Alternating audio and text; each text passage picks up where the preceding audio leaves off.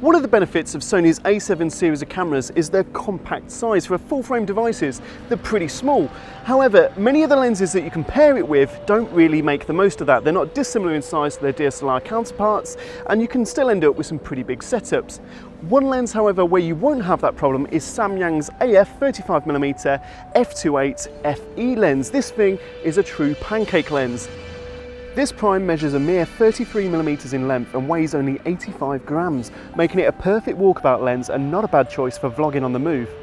On a full-frame A7 body, it provides a 63.1 degree angle of view, while on a crop sensor E-mount body, it provides a 42.9 degree angle of view with a focal length that's equivalent to about 52.5mm. With its f2.8 aperture, it might not be the fastest lens available at its length, but it's still decent at producing shallow depths of field in images and for low light use. This lens is one of just 3 Samyang optics to feature autofocus for the F-mount system, and it's pleasingly quick, quiet and accurate in operation. Manual focus is also possible when set via the camera, the large focusing ring on the lens's barrel offering smooth control. This ring has no hard stops at the ends of its focus range and no distance scale, so that can be slightly frustrating in some shooting situations, but the reliable autofocus performance more than makes up for this.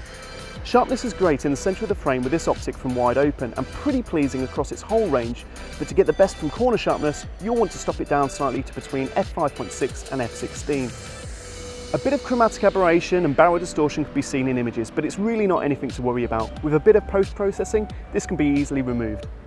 Despite its affordable price tag, the build quality of this lens is pretty good. Without weather sealing, it's not quite up there with Sony's 35mm f2.8 Zeiss lens it goes up against, but it is less than half the price.